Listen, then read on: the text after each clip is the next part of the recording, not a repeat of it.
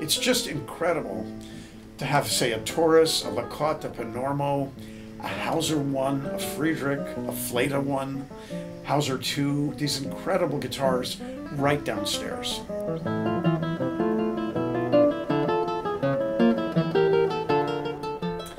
Hey everybody, David Tanenbaum here, speaking to you from my studio in the Ann Getty Center at the San Francisco Conservatory of Music. And it's the fall of 2022 and we are back to in-person lessons, and very excited to be, with real concerts also. So I wanted to tell you a few things that we've been up to lately. First of all, SFCM has an amazing new building. I think it's a $200 million building that has dorms for the students, 2 new concert halls, and one of the best recording studios in all of California. And the 2 concert halls, one of which overlooks the city, are really, really good for the guitar. So we now have 5 concert halls that work for guitar in this building, or in the 2 buildings, I should say. We have our new professor, Mung Soo, who has a robust new class of 12 students in her 2nd year. So we're very excited about that. And we have a residency program now where we have a resident guitarist come be with us for 2 weeks a semester. And during that residency, the artist teaches each of our students a lesson, does a master class, coachings, attends a student recital, just various activities on campus.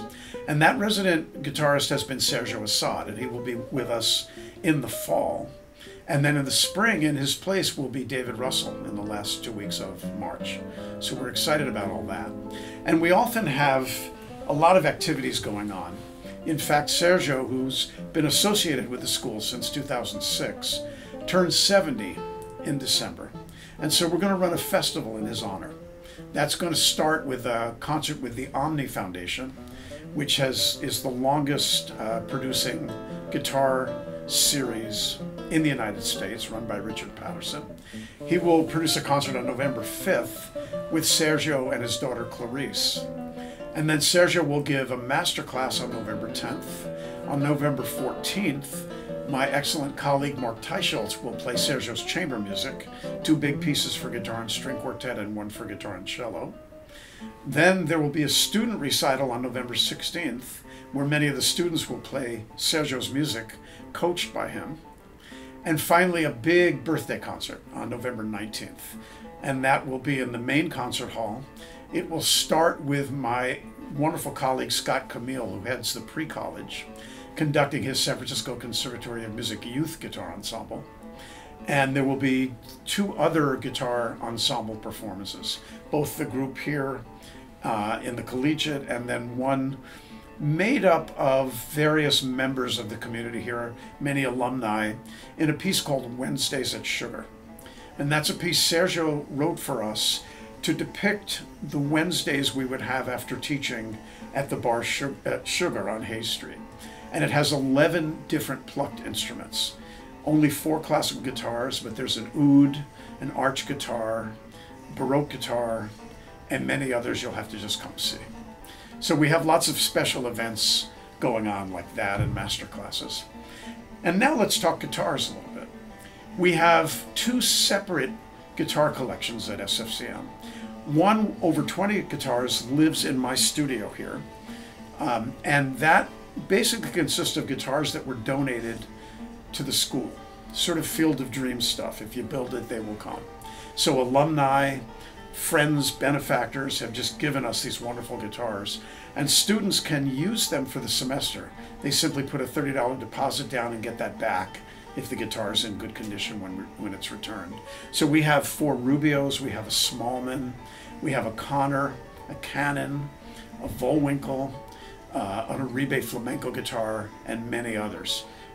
This is a Perelman guitar on a stand prototype built by an alum of ours named Travis Johnson. There's another guitar collection which you may have heard of, which is unique in the academic guitar world, which is the Harris Guitar Collection.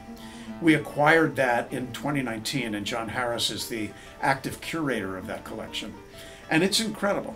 It is really a playable collection of guitars in great condition from the last 200 years, starting with really Lecotte, which was Soar's guitar maker, and coming up really till very recent guitars by Pepe Romero Jr.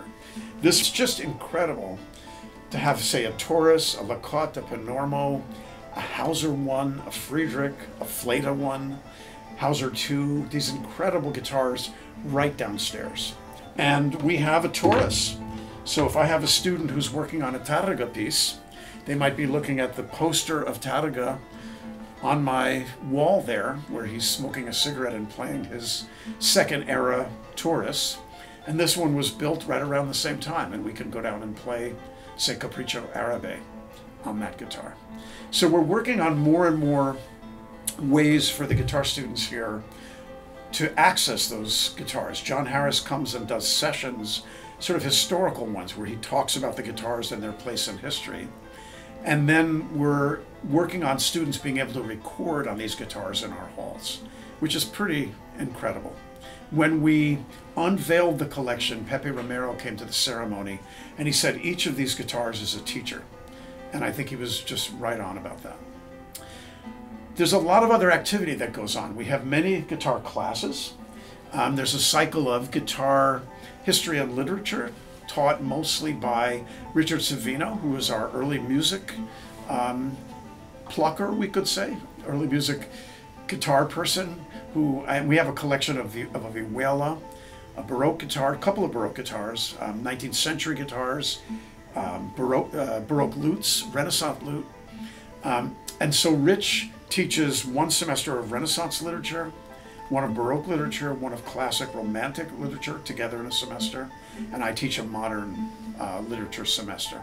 And he also teaches something called historical plucked strings, where 4 guitarists are admitted by audition to work on an early instrument with him weekly.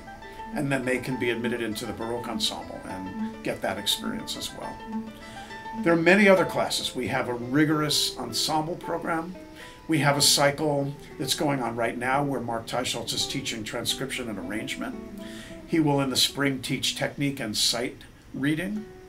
We have a pedagogy class, which will happen next fall, and Rich teaches a whole class of continuo for classical guitar players. So there's a lot going on. There's also even a composition for guitar class that's taught by someone who's a composer but also is a guitar alum named Stefan Quick. So much going on. We're really excited about all these activities. Why don't you join us?